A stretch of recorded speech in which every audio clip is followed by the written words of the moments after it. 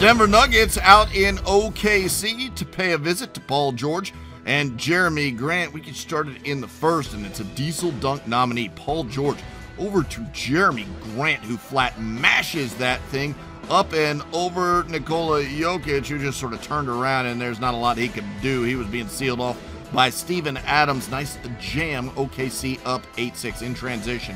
Torrey Craig over to Jamal Murray, and boy, that's a money-looking shot right there. Denver up 15-13.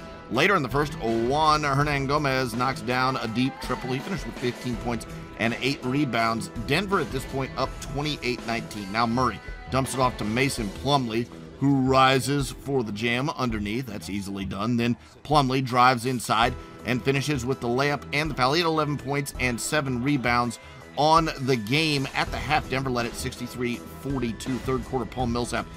Russell Westbrook gets tangled up going for the loose ball. Millsap falls on the back of Westbrook's left foot. You see it right there.